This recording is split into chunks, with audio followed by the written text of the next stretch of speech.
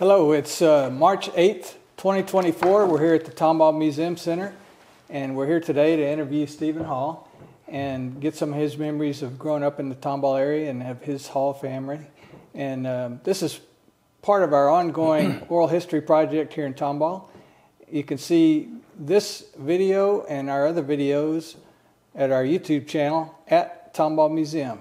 Would you give us your full name, Stephen? Yes, Stephen Lewis Hohl. And when were you born? 1956. And where were you born? I was born in Methodist Hospital in Houston, Texas, but my family was residing here in Tomball at the time. So, yeah. And have you lived in Tomball long? Yeah, yes, I have. I guess, of course, grew up here, went through all through Tomball schools here, and then aside from my college years up in Dallas at SMU. Of course, I was back and forth here during then. And then the first few years that Laurel and I were married, we lived in Houston. So, but then beyond that, so probably about 60 plus years. So, yeah, almost all my life. What's Laurel's full name? Laurel's name is Laurel Ann Brown Hohl. And she also graduated Tomball High, right? She did, yes. What year was she? She graduated in 1976, and I was 74. 74. And do y'all have kids? We do. Two daughters, Hannah Jennifer Hohl and Rebecca Carolyn Hohl, two girls. And you have grandkids? We do have one grandson, Dean Lewis Harrisberger, and he is the son of Becca. Rebecca goes by Becca, and Zach Harrisberger. So she's married to Zach, and they live nearby too, which is good. That's great. And tell us about your siblings. So got two brothers and a sister. I'm one of four.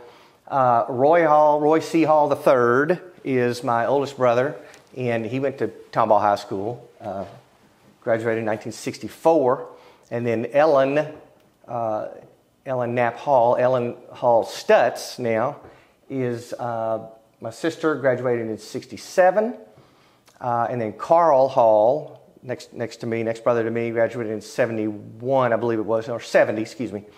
And then me, in 74. And what was your mother's name? Carolyn Hohl, and her maiden name was Knapp, K-N-A-P-P, Carolyn Knapp Hohl. And where were the Knapp family from?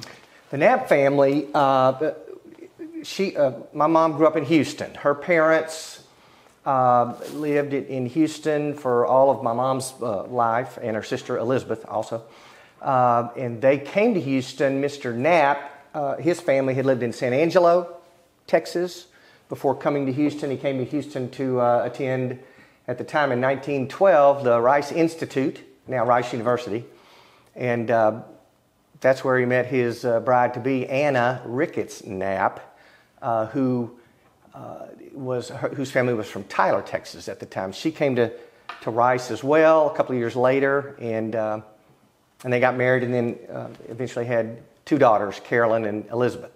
My mom, Carolyn. And what was your dad's full name? Dad's name, Roy C. Hohl Jr. was his full name. Where was he born? He was born in Tomball, Texas, actually, and his parents lived out here at the time, and was born actually in a house. I'm not sure if because there wasn't a hospital. I guess maybe that was the case, but it's a house that was located at the time, I believe, at Pine Street and Main Street, the intersection of Pine and Main, where there was for many years, I think there was a doctor's office there, Dr. Coker, I want to say, and then after that, for many years after that, there was a donut shop, Snowflake Donuts, and I used to tell our kids that their grandfather, of course, was born and raised and lived in a donut shop, which they thought that was pretty cool. And that's the southwest corner? I think southwest corner, yeah. And there's now a brand new, spanking new Snowflake Donuts there, but yeah, that's where he lived there until about, with his family, of course, until about, I think, 1930. He was born in 1921. when my grandparents moved back into Houston, and the story we always heard is that, of course, that was right in the middle of the Great Depression, that I think the Tomball schools had run out of money. And so they went back into Houston to finish up schooling, and he graduated from San Jacinto High School back then. And then when did he come back out after that? So after that, he went after high school, he went to SMU in Dallas, Southern Methodist University, and of course the World War II was brewing and going on already, happening in Europe, and it became evident that the United States was probably going to get involved, and which we did, of course. And so in 1943, just shortly after graduation from college, which, by the way, he always felt very fortunate to have been able to graduate from college. Many boys did not. But I think he had enough time in between to marry my mother and then report for training up in New York, and then off to Europe for the war, which he was in the Normandy invasion. He was in the Navy? Mm-hmm. Yeah. Did he go through midshipman school in New York? He did. At Columbia University is where they held it there, yeah. That's interesting. Mm-hmm. I heard that was a pretty rough training for young midshipmen. I think they put him through it. I don't think there was much doubt about where they were headed and what was going to be coming. Did he tell you stories about that training he got there? He didn't tell me a lot of stories really about the training. And in fact, there was not a lot really shared or spoken about it, and at least certainly until I was into adulthood, and then only if I would ask questions, he would tell me. But I don't know. I think that generation, well, my dad for certain, just was fairly quiet about it, and I think there was just a great sense of duty about that whole thing, and so there wasn't. But they put him through it. I mean, they definitely put him through the training. And where did he go after his training with the Navy? Well, he boarded some big large ship. It might have been, I think the Queen Mary was taking boys back and forth from. Anyway, but they went over to England, which is where they were kind of forming up and getting ready for what I think most of them knew beforehand was going to be some form of an invasion, and that's where they went, and that's what they did. And you brought some photos and a flag here today. Show us and tell us about those. Yeah, so there's a flag here that was in our home growing up, and you can see you'll see it's got 48 stars and kind of tattered and a little discolored, and it was on a landing craft that my dad was on in the Normandy invasion. And there's a little, you could probably film that later, Bob, I guess. Anyway, a little story about it. It just says that in World War II, this flag flew on landing craft 809 during the Normandy invasion of June the 6th, 1944. Which beach did they go in? Does it say? Yeah. It does say. It says Utah Beach. Utah. That's pretty tough duty back then. Mm-hmm. Yeah, it was. And so I guess he would have been one of the men driving the boat, right? Yeah, I think so. They might have had somebody that was I don't know all the terms. He was second in command on that craft, and they made 2 landings that day. And I think each time transported about 70 infantrymen to the beach, and got back out of there as fast as they could, and lived to tell about it. Yeah, that's amazing. And this photo you had here, tell us about that. So, this is a photo of Dad and my mother and Dad, and I'm guessing it may have been around the time they were married, but obviously he was in the service. But I think it was before. There's not a lot of insignia and that sort of thing on the uniform. So because later there was, but that was probably maybe that was about the time they got married and before he was shipping off. There was a little break in time between the officers training school and reporting for duty to go.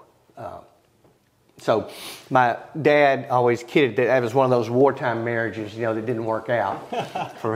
How long were they married? 40. Oh gosh, it was 42 years, I think. 41 or 42 years, yeah. 1923 1903, no, that's wrong. 1943, excuse me, until his death in 1985. That's a good record.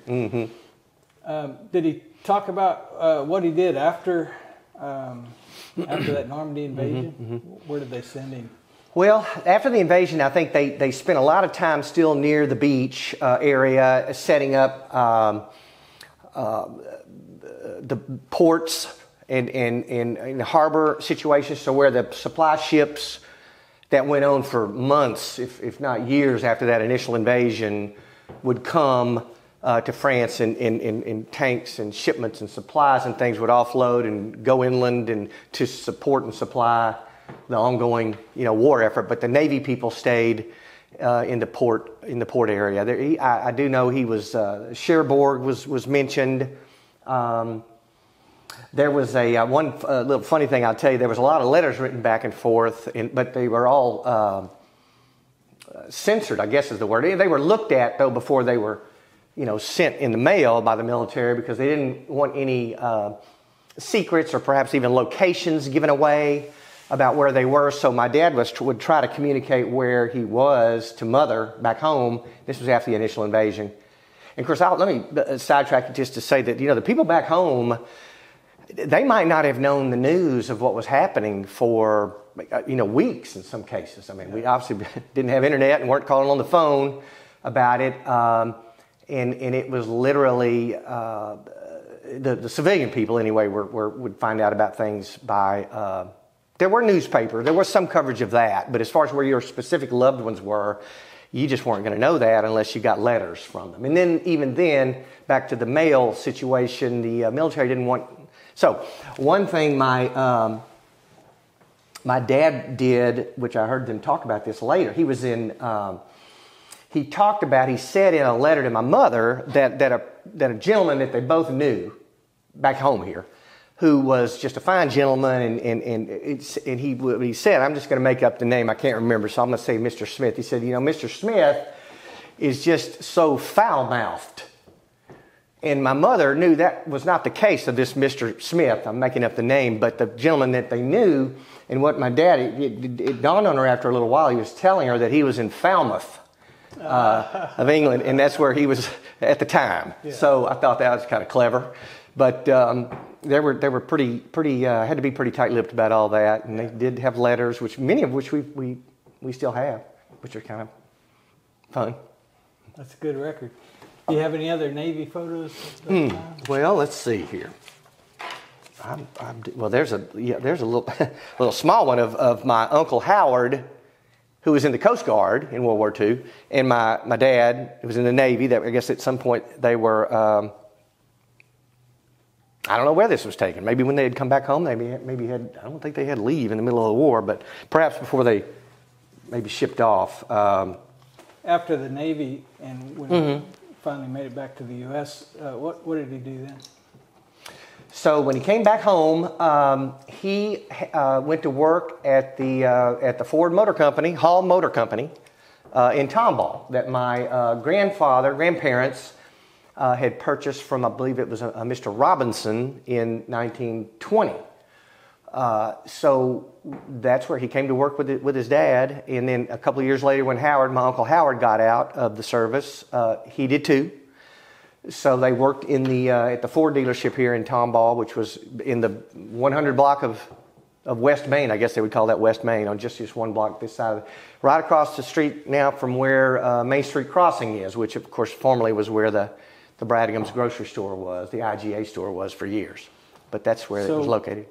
So the Main Street Crossing is on the south side of Main. Correct. And right across the street was Hohl Motor Company? Correct, yes. And a couple of other businesses, but yeah. Hohl Motor Company, and then they had was on that block there. And I don't even know what that side street is. Is that Walnut? Or Elm is the one right by the tracks. Elm by the tracks, yeah. So they were on the other street, the other part of that block. The next one to the west, right? Correct, yeah, yeah. Great. Did you ever hear stories of how your grandfather got in the Ford Motor Company business? Well, a little bit. He, not a lot, I guess, but I think from what I've read, not so much what I heard, but what I've read, that Mr. Robinson wanted to get out, and I think in part because Ford was sending him tractors to sell, and I don't think he wanted to sell tractors. I think he wanted to sell the vehicles, I guess the Model A's or Model T's or whatever. And that was the story I've read. I presume that's true. But anyway, he wanted to sell, and I think that someone with the Ford Motor Company in Houston contacted, I guess, my grandfather, and they struck a deal, and he ended up buying. And I will say this: this is ringing a bell now. He did work for the Jacoby Pearson Motor Company at the time, so that was a Ford dealership in Houston. And I guess my grandfather was a salesman, and so knew the car business, and I guess it was an opportunity for him to own one. So he. And what was his full name? His full name was Roy C. Hohl. Mm-hmm. Don't ask me what the C stands for, because it's C, period. That's what it is. But people around Tomball, they called him Roy? I think they called him Roy, as far as I know. I'd always heard people refer to him as Roy, but so many other people around Tomball, they just use their initials. Yeah, that's true. Good point. Good point, yeah. Yeah, now my oldest brother, Roy C. Hall III, when he was a teenager and maybe some summer jobs, in between school, would work down there as well. And I'm not sure, they might have called him Little Roy, which I'm not sure he loves that today. But anyway, he was Little Roy, or they might have called him Roy Boy. But I'm not sure. But a lot of Roys running around there for a while. But anyway, my grandfather did die, though, in 1950, before I was born.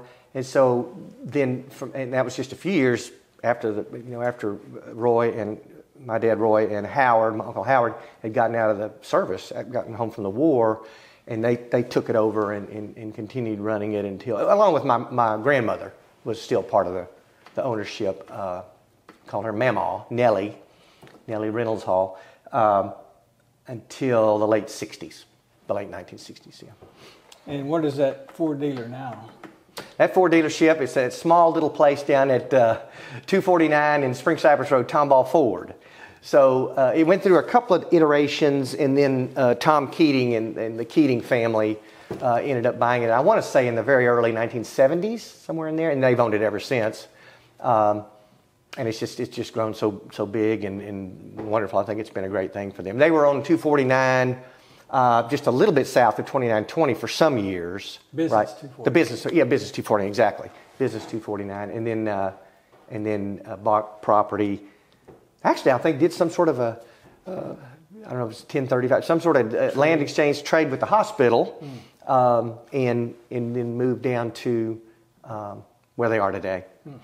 With that. So the locations where your grandfather and your father had Hall Motor Company, about how long was it there on Main Street at that location, the 100 block? I would say the earliest pictures I've seen with Mr. Robinson in them were from 1920, probably a little bit before, all the way to the late 60s. So that entire time when it was Hall Motor Company, and then probably a few years after, it was right there on Main Street in the 100 block. What was your grandmother's full name? My grandmother on the Hall side was Nellie Reynolds Hall. This was a cool photo. Show that to the camera. Okay. What is this? That is that's my grandfather, Roy C. Hall Sr., out in front of the gas pumps at the Hall Motor Company. And that's that original location we were talking about. It is. Yeah, it is. It is. And now it's a store called Covey, I believe. Covey, it's got apparel and different things in there. They've done a really nice job. I think the bones of that building are still there.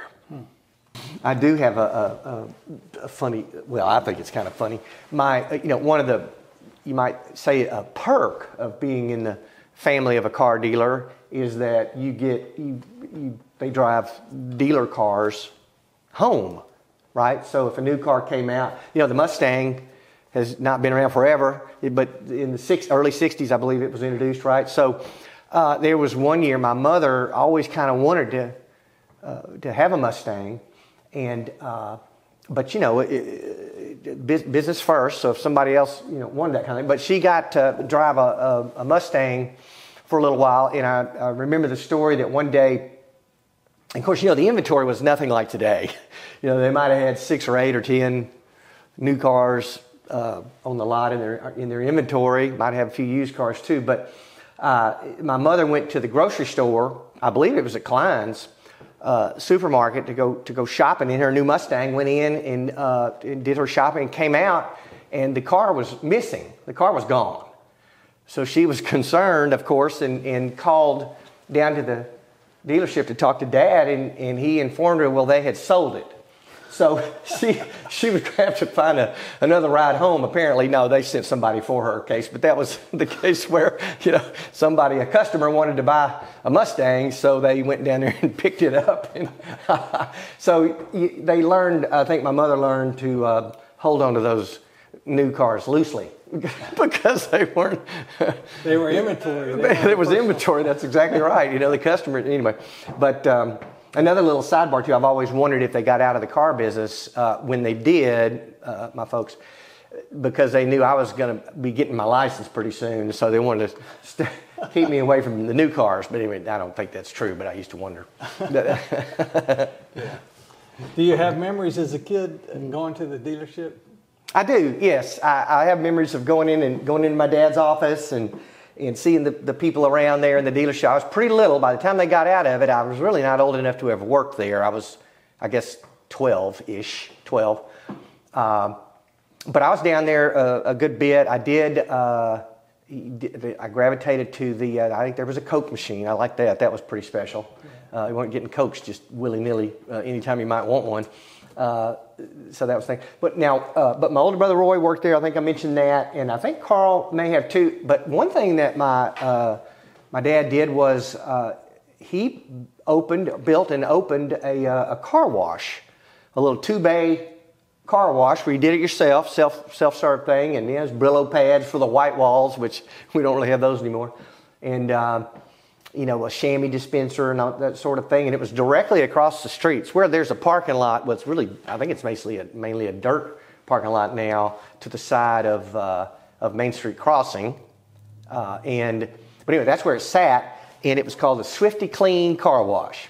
And so I think for a quarter you'd get probably 5 minutes with the high pressure wand, and I worked there a pretty good bit because they kept that after the dealership was sold.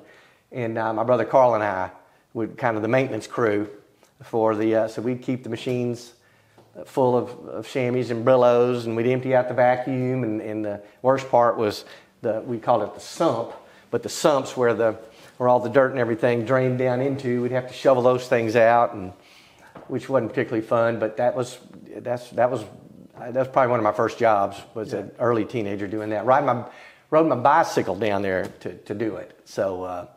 Which you could do in Tomball. You could ride your bicycle pretty much all over town and not only not worry about your safety so much, but not worry about getting run over or any of those things. So that was kind of a nice thing about growing up in Tomball too.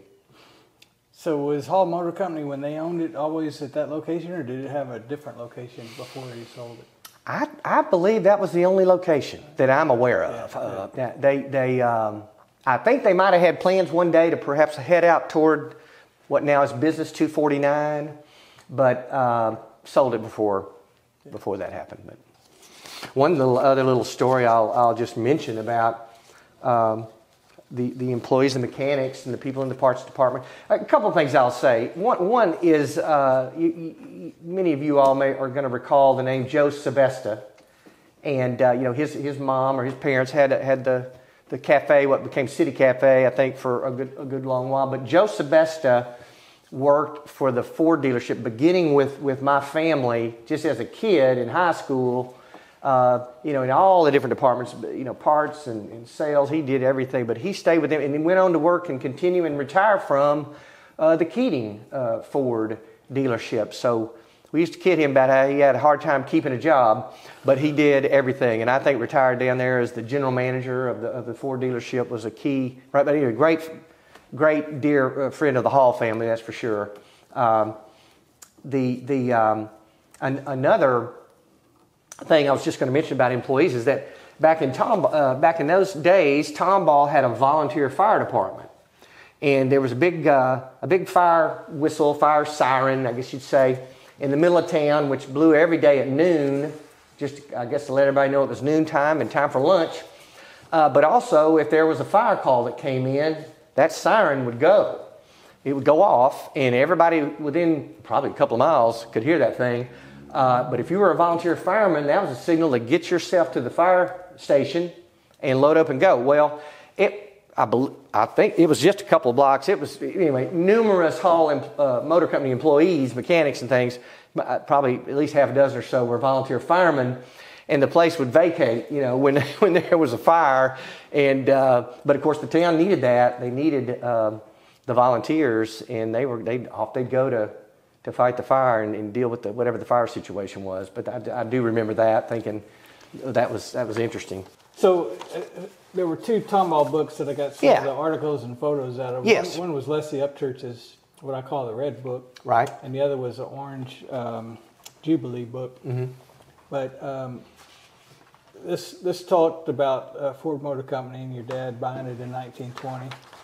And it mentioned in 1929 he sold it to Teddy Vaught, but then a year or 2 later bought it back. Yeah, Hohl's bought it back. Did you ever hear anything about that? No, I did not. And I've heard the name Teddy Vaught, of course. Yeah. But I read, there's, like we said earlier, sometimes, our history is the history, our own history is. So I'm not sure which is exactly right, but I presume that's correct. Yeah, it showed a couple of pictures of the Hohl Motor Company. Yeah, those are neat. Yeah, but yeah, I wasn't completely aware of that, but there you go. Yeah, and then this had some of the employees and some of the yes, right. Hohl Motor Company. This picture, which is that we have a bigger version of it someplace, but appears to be like when there was maybe a parade getting ready to happen. A lot of people standing around outside. I think my pappy's in there, and my grandmother, and I think mom and dad are back kind of behind.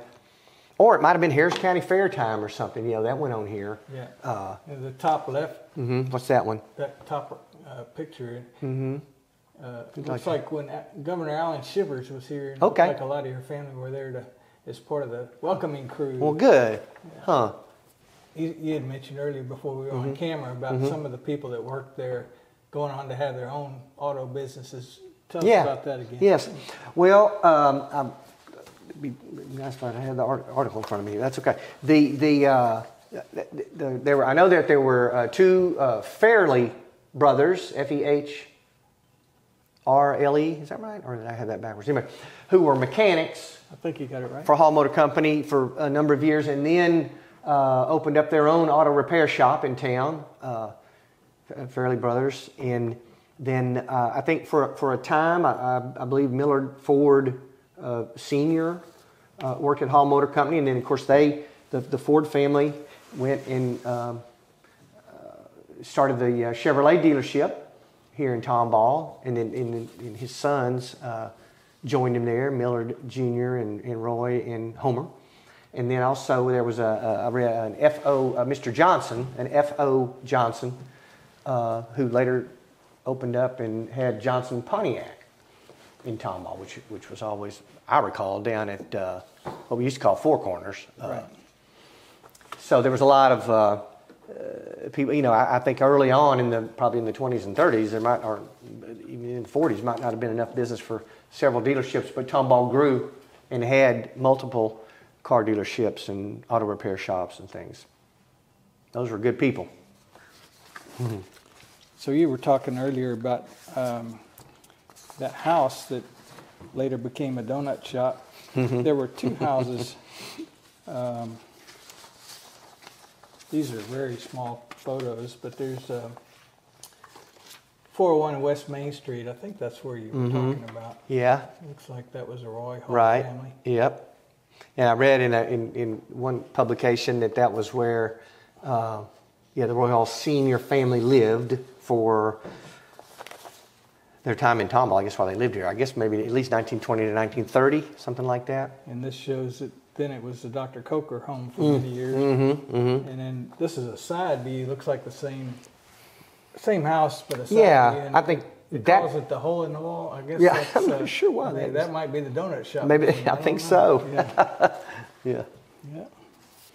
You know, and I think that that we enjoy a lot of things today. We may not have the Harris County Fair right here, although I did read recently. I think it's going to come back out this direction toward somewhere off of 99 in a few years. I read, but there are a lot of things that a lot of our forefathers and people with a lot of vision organized and made happen. Gosh, we're talking about over 100 years ago, maybe at this point, that we still benefit from today. There's, it's not 100 years ago, but I do remember back I remember hearing this story that there was a group of citizens, men from Tomball, who went up to a highway meeting in Austin. And this was back when 149 was just 2 lanes, maybe 50 or 60 feet of right-of-way from here all the way to what became Interstate 45. Probably then it was 75. And the idea is that they just felt like, if we could get better roads from Houston out to Tomball, that would just benefit us, in the long run.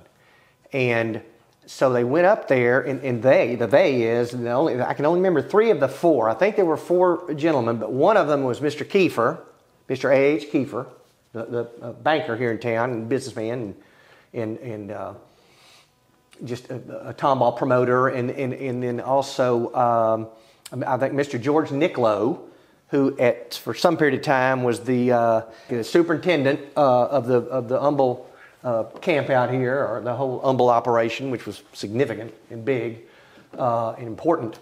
And my dad, who was, of course, a whole generation younger, and then I'm pretty sure there was a 4th, and I cannot remember. Anyway, off they drive in Mr. Kiefer's big old Cadillac to go to Austin for the meeting. Well, somewhere along the way, they had a flat tire. And, of course, Dad being the youngest, he's probably in his 20s, maybe 30, I don't know what. He got the privilege of changing the tire, and under the direction of Mr. Kiefer and Mr. Nicklow and the other gentleman. And I remember him telling me that these Cadillacs had these fender guards. That's probably not the right name, but like the wheel, covering up the wheel well, that you had to get off the thing to change the tire. You had to it was removable. And apparently they fought that for a pretty good bit on the side of the road wherever they were. And I think it was hot. And anywho, they finally got the tire changed, and Dad, I think, did all the heavy lifting, and they did the directing. But anyway, that's just a tongue-in-cheek. But when they got to Austin, now, this is fascinating to me that the committee, the highway committee, and they were in charge of probably allocating dollars. They said, look, we got X number of dollars. We'll give you a choice. We'll give Tomball, we'll give you all a choice. You want to have a bridge on 149 over the railroad, south of town. We used to call it the S-curve. Which is, I think there was a big Houston Lighting and Power plant, but it might not have been there then anyway. But on 149, do you want to have a bridge over that so you don't have to worry about trains, or do you want us to buy more right-of-way for the what then was, I think, 149? Might have been West Montgomery Road, but or 149. So they thought about that, and they said, no, we want the right-of-way. So the state, over the next number of years, it didn't happen instantly, but I think they ended up buying 120 feet of right-of-way, where before there might have been, I really don't know, so I shouldn't guess, but probably at the most maybe 60 feet. But that, I'm convinced that move, and that was done back, it had to have been, maybe it was in the 50s, so, 70 years ago.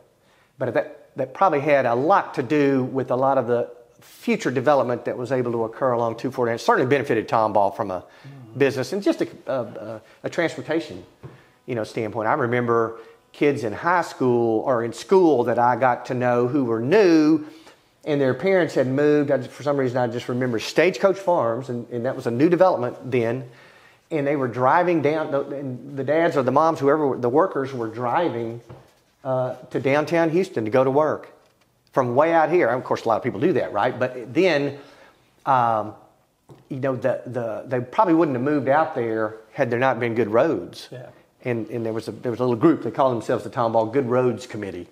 But they were looking out for and speaking up for the interests, of our area, where which I think, and it paid dividends. I mean, you got to have good transportation. So who's in this photo? So that photo is that's my my Uncle Howard and my Aunt Dorothy, and my dad, Roy. So those are the three children of Roy C. Hall Sr. and Nellie Hall. We officed in that little building. It was kind of amusing. There you go. Yeah, there you go. Yeah. So that was it. It was like I think his friends kidded him about it. It was like looked like Law west of the Pecos, that kind of thing. Cool old building. But yeah. Where did that building sit? Well, it sat initially basically about where McDonald's is today. And my folks, my dad, they owned that property down there for a long time. And then when McDonald's came in, we scooched over the building some to be just next to them. And and so just kind of stayed there until I want to say, I guess the 90s, early 90s probably, because then we were sold some. The property was developing, and so we moved it off of there. But that's where I officed and worked with Dad in the insurance and some little bit of real estate too over the years. So after he sold Hall Motor Company, did he go into business? Yeah, he did. So the Ford Motor Company, the mothership, Ford, had encouraged their dealers to get insurance licensed so they could maybe begin to sell, I guess, auto insurance and along with selling a car, right? So, and it's funny to hear him talk about it. I think the dealers kind of resisted that. They didn't want to do that. But he did it and got licensed. And so the origins of the insurance agency were in the latter years of his Ford career. And so when he got out of the car business, he started the insurance agency initially at home in our dining room. He had everything spread out over the dining room table, and that's kind of how that started. And then at some point after that, he got the little building there and moved in and did that for till his death in '85, and I had been there with him since '78, and then ran it for another.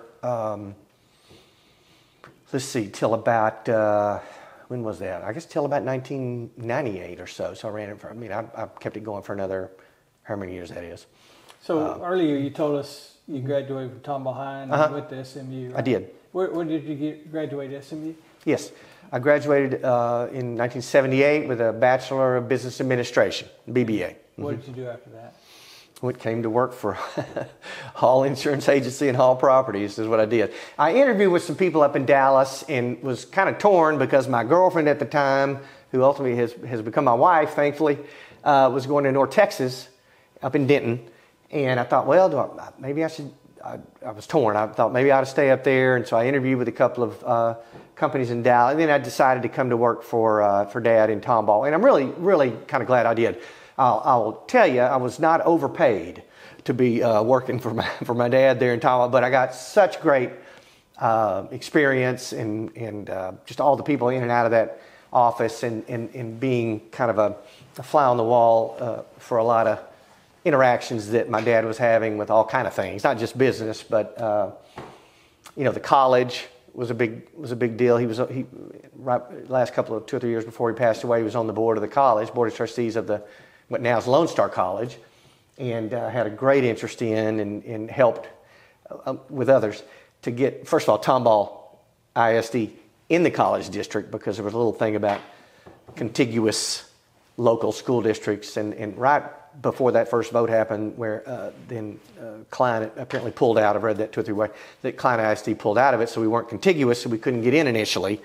And then, but he and Diane Nicholson at the time, Diane Holland, worked real closely with, I believe, Don Henderson at the time, our either state senator, I believe the state senator, helped to carry a bill up there. They referred to it as the Tomball bill, to get non-contiguous local school districts in Harris County the ability to vote themselves into the district. So then Tomball did. And anyway, and obviously there's a campus out here now, Lone Star College, Tomball, which is wonderful and great, and so many I was going to say so many kids. It's not only just kids coming out of high schools. That's a lot of it. But also adults going back for other sorts of training and anyway. It's an amazing campus. Yeah, it is. So he was involved in that sort of thing a lot, and the roads I've mentioned, and Chamber of Commerce and Rotary Club and all that sort of thing. I do think there's a history, a legacy, and you have it too in your family, where because of that volunteerism that started 2 and 3 generations ago. I mean, that's just the way things got done, out here, because there wasn't a lot of money in municipal budgets for that sort of thing, or the county budget, there just wasn't. So you volunteered and you served. So that lots of people did that. How long were you in the insurance business there at the Hohl Insurance? So that was about 20 years. So I got out, about a little bit over 20 years. Mm-hmm. And now I've been about 25 years now with Edward Jones Investments. And what do you do with them?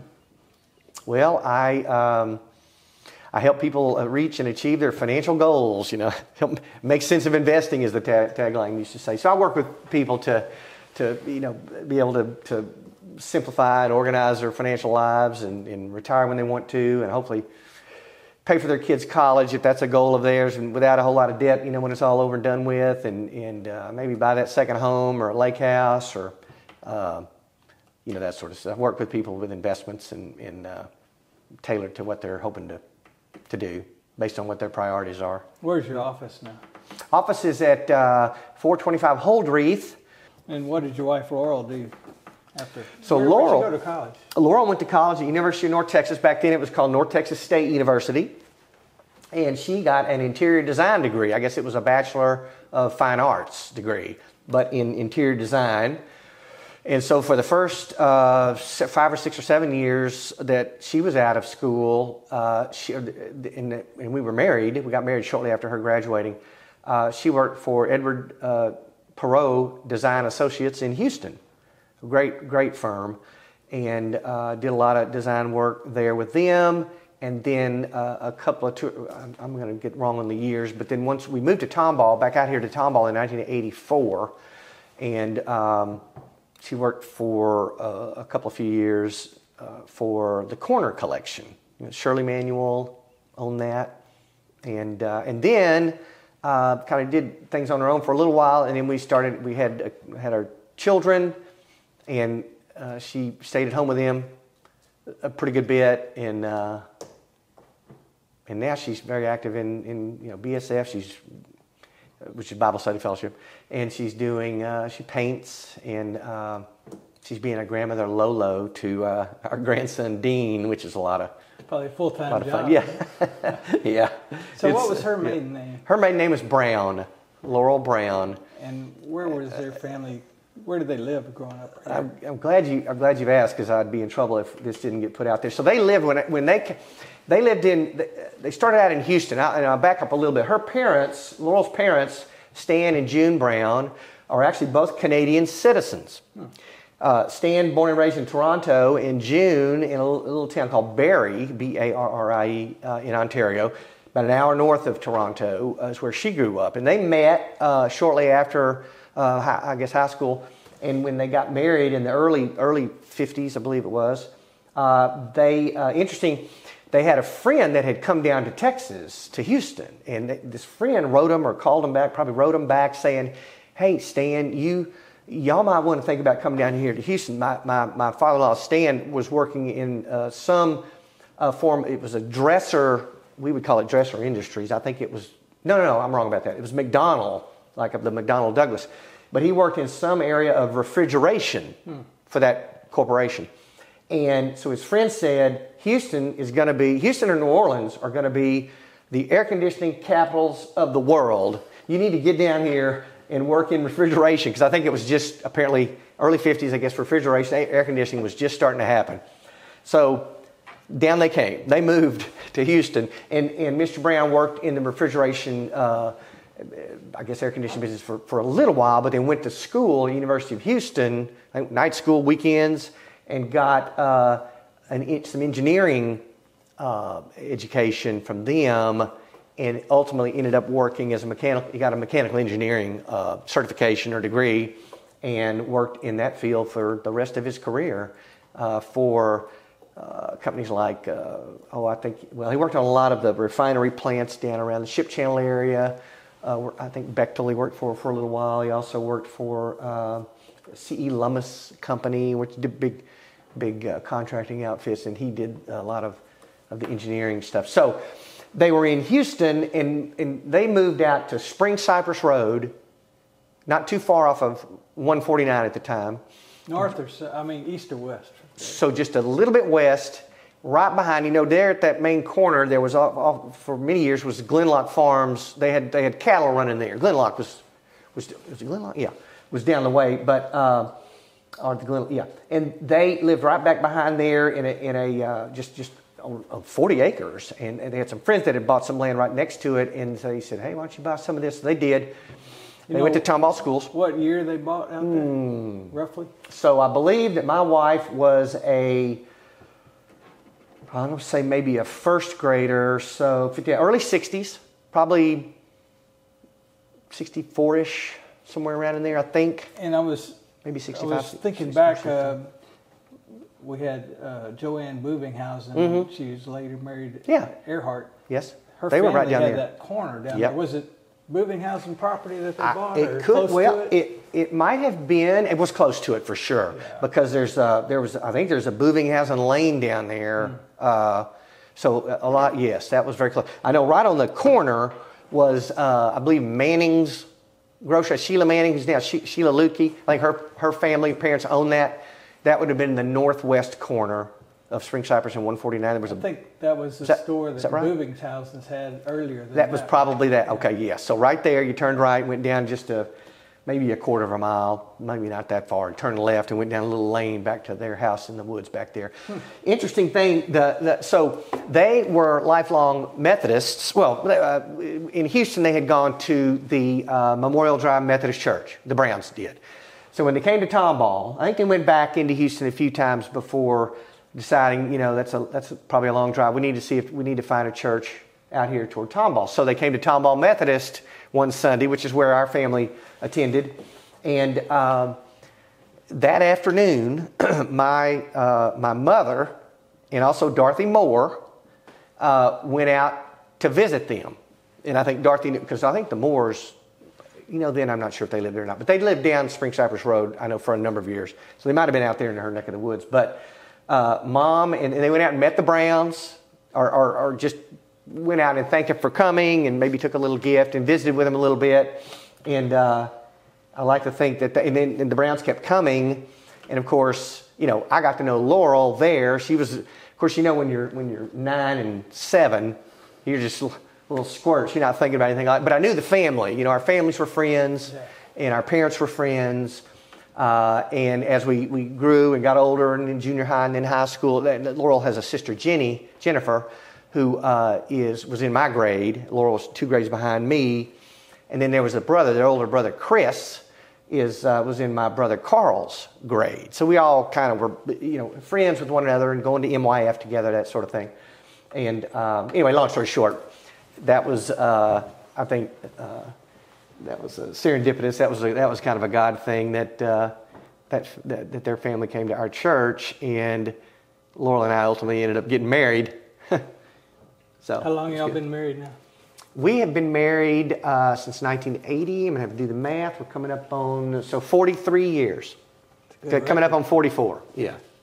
All right, this is another photo you have. Yes. I love that photo. Tell us who that is. So that's my dad, and I'm guessing probably shortly after his midshipman school training in Columbia, or maybe during that photo, and then probably not long after. So he probably was all of about 23 years old, and one of the older fellas that was on the ship. Most of them were teenagers right out of high school. But that was, that's who that is. That's a lot of responsibility for a teenager to handle, isn't it? Isn't it the truth? To war at Man, that age. Alive. I know. Wow. It's hard to imagine. Even for 23 years old, it's amazing. Yeah. So this was a cool photo. I love this one. And tell us. So this is a picture of a group of Rhodes Scholars from Tomball. Now, this is the first grade class of Miss Billy Sue Williams, including me and a number of my classmates, not the least of which is Todd Stallings, the brother of my interviewer here. Todd, right next to us. They usually put us in the front because we were short. Me with the glasses, and there's Todd right there, and lots of great people. A lot of other Tomball families. There are. There's a Fairley in there. There's a Bogues. There's Rhonda Poteet. Her dad was in the school business. Ronnie Gilbert, Kevin Graham, one of Norman Graham's children. There's there's a Kaminsky. I think Suzanne Warren's in there. Whitehead, Her dad was Dr. Warren, right? Right, yes, yes. That's a great photo. Yeah, there's another Whitehead. Let's see here. So a lot of you stayed in school together for all the way through, didn't you? A lot of us did, yes, that's true. There was, it's always real obvious if a new kid came in, because there weren't all that many new kids, but there were some. But, many of us stayed together through, kindergarten through 12th. So that was kind of cool. And this next one, what is this one? So this is second grade. That Billy Sue Williams, that first picture there was first grade. This is second grade for me. And that's our teacher was Linda Lowe, Ms. Lowe. And with some of the usual suspects in the photo here. But good group. There's Kevin Graham again. Kenny Rumfield next to me. Lou Ann Jones, of course, Mr. and Ms. Jones were teachers. Kenny Rumfield's dad was always the umpire. He was. He sure was. That's exactly. Him calling our Little League games. Yes, he did. Let me see who else is in there. There's Captain Hirsch. There's a Hirsch.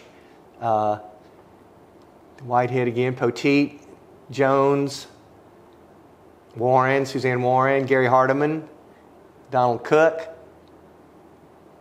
A lot of those people still around Tomball? I think some are. But I don't know. Maybe not a lot, but there are definitely some. Sure. This looks like a great photo of your mom. That's right. That's my mother. One of the at Olin Mills church photograph. This actually is just a newspaper article that I just ran across about when my grandfather passed away, and it's there certainly is a family resemblance, but that was I believe 1950, and he passed away out on what they refer to as the farm. And they had some land with a house on it, farmland, and a few animals. I think a horse named Nellie, same name as my grandmother. Anyway, at Jones Road, at the intersection today of Jones Road and Grant Road, and that would be the southeast corner, which subsequently our family, I believe, sold it to the Cypress Fairbanks Independent School District. There's some schools on there. I want to say Matsky there, maybe, yeah. There's some schools and some ball fields and things there. Anyway, but that's just where he passed away there. They had a farmhouse that I think that they spent time at, but yeah, that was 1950, kind of a sudden death kind of thing, heart attack thing, of course. But other memories. One thing I do like to think about is the fact that we, and I think a prior interviewee mentioned this sort of thing, but a lot of our teachers in school were people that were neighbors of ours, and our parents knew them and might have gone to church together with them or that sort of thing, and so this that was pretty. There's a feeling of security in that. Also, there's a feeling of you weren't going to get away with much if you tried, because your teachers knew your parents knew your teachers, and that was I've already mentioned Billy Sue Williams and Linda Lowe and Ms. Walleen and Ms. Swan and Ms. Calvert in 5th grade, I think I said, but those were good memories. Do you have a favorite memory that you like to think about, or a favorite event that you think of here in Tomball? Oh golly. I tell you what, there was a lot of excitement I believe somewhere in the 80s. I think where 2 consecutive Tomball High School football teams went to the state final playoff game. I think they might have lost each year, but that was a lot of excitement associated with that. I think Lance Pavlis was like a quarterback at that point in time, but that was a little later in the 80s. That was a big deal. It's fun to see the town come together for things like that. I think we had the, and I'm going to get this wrong, it wasn't the bicentennial, we had what did Tomball have, maybe it was the sesquicentennial, was that the 75th? And then I remember that culminated with a big thing out at the stadium, at the high school football stadium, and I want to say that George Bush, H.W. Bush, I believe, came and spoke. Did he not? Was he maybe the vice president at the time, or perhaps he was still in Congress? But when was that was a big deal. That was kind of fun. I remember the Goodyear blimp being stationed over at I-45 for a time. It was at Hooks Airport. I think when they were building I'm saying station, that's probably the wrong... blimp base. The blimp base. That was kind of cool to have that Goodyear blimp around a lot because that was fun. I think people could ride on that thing, I guess, if they signed up for it and got over there. Hooks Airport, just in general, is an awesome feature or benefit to Tomball, I think. Having a private airport like that with a tower, a FAA tower, that's not that common, I don't think.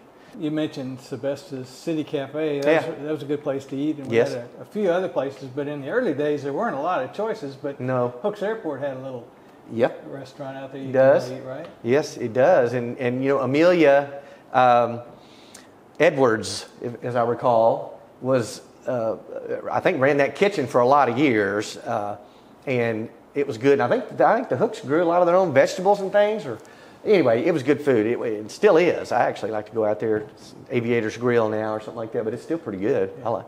I like to go out to the airport. That's a novel kind of a thing to go out there and have lunch and see planes coming in and out. That's not every little town has that. So can you describe for folks that didn't grow up here like you did, what it felt like growing up as a kid in Tomball? Oh boy, that's a good question. Well, I have thought about that a lot. I think that we, I felt safe.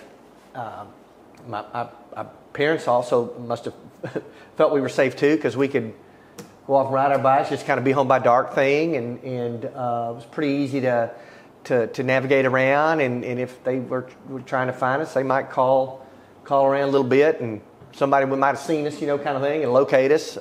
Didn't have cell phones, but I think that was a really, really fun thing. People in the businesses we knew, and they knew us, and.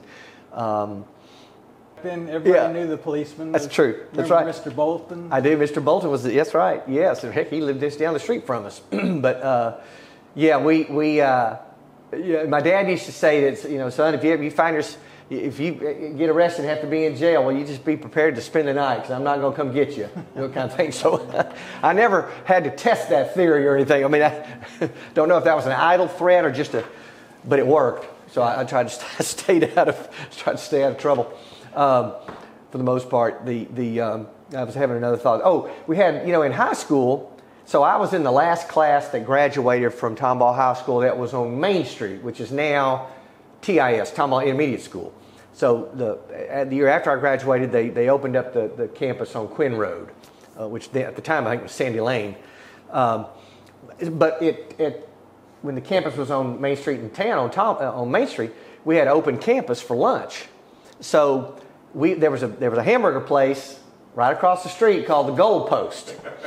And as soon as that bell rang, and usually I was in band in high school, so we were out back in the band hall, which was a little bit farther away. We would run on a dead sprint to the Gold Post, and there was a side window where all the kids went to pick up their burgers and eat them. And I remember Miss Hines worked back there a number of years when I was in high school, and pretty well knew our orders and would have them ready.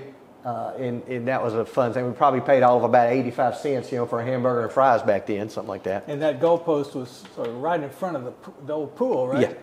Yes, it was. In front of, but yes. down yeah, east right. a little bit? Exactly. And next to the old, what I think was next to the old administration building at the time, which now the fire department uses for training or something, I believe. But yeah, that's right. And there was a swimming pool there, which the YMCA used, and I guess the school a little bit used it as well for a long time. It's covered up now, but that was kind of cool. And a little story about that goalpost. There was an actual goalpost, a football field type size goalpost, out in front of that building. And the reason for that is that the owners of that goalpost were Cullen. Oh, I'm not going to remember Mrs. Barnett's name, but the Barnetts. Linda Barnett was a couple of years ahead of me in class in school, and but Cullen Barnett played football for Sam Houston State University, or it might have been Teachers College, but for Sam Houston. And one year they played Rice University and beat them in a major upset at the time, and Cullen Barnett kicked the winning field goal. And I guess at some point he decided when he was going to open up a hamburger joint in Tomball, he was going to put a goalpost out there to kind of commemorate that, which I've always thought that was fascinating. And I don't know what happened to the goalpost. I mean, that was a great burger joint. Kind of, they had pinball machines in there, and a kind of a hangout room for kids, which they welcomed, and it was good old burgers, and the fountain drinks, of course, you could get. It was a great place to hang out. But that was, back in during Prohibition times, it was obviously illegal to sell or to manufacture, alcohol. There's probably a lot more to it than that, but alcoholic products. But there were some people that, the local people knew were probably making in their own private stills, making alcohol, making whiskey, making something out in the country, usually. And I think the story goes, I think my grandfather knew that, and so he noticed. I told you that the IGA, the Bradigham's grocery store, was right across the street. So he saw some people that he knew going in there to probably just to shop. That he, I guess, knew they had a still out in the country, and he went over there to get a Coca-Cola or something, and said, kind of in a loud voice, to Mr. Bradigham. That he understood that the revenuers were in town. Revenuers was, I guess, the nickname for the government people who might be out there looking to shut down somebody's still or to arrest them. I don't know what they would do, but they were against making your own alcohol, and they'd shut you down if they knew about it. So he kind of said it real loud. Well, apparently those people, whoever those gentlemen were that were up to that, kind of overheard that, and they shot out of there. Apparently, went out west to town, and I think destroyed their still, and got rid of it all. And then, of course, it was, and I've read. I think my grandfather was a practical jokester. It was not. He didn't know if there was any revenuers in town or not. He just said that out loud, and they found out it was apparently a little bit of a joke. Well, not too many days later, one of the four Hohl Motor Company vehicles, as we used to say, turned up missing. And it was long story short, those same guys had come and stolen one of the cars and took it out to Rose Hill someplace and strung it up in their barn and hid it from my grandfather. And then I guess eventually they told him, or they found out about all that, and kind of no harm done, I guess, and got the car back. But that was the kind of thing. Apparently, it might be frowned upon today. I don't know. I don't know if people get away with that today or not. But I think that's just some silly story. I've heard that about my grandfather doing that. But I'm glad they didn't shoot him or something. Yeah. Well, I appreciate you coming today and sharing all this time and sharing your stories. It's a very good legacy the Hohl family has here in Tomball. Thanks. Well, you're welcome. Thank you, Kyle, for what you're doing. And Mr. Watts, Bob Watts, for filming. Appreciate this. This is really a couple of people I've mentioned this to have said, wow, what a great idea. So thank you guys. Thank y'all.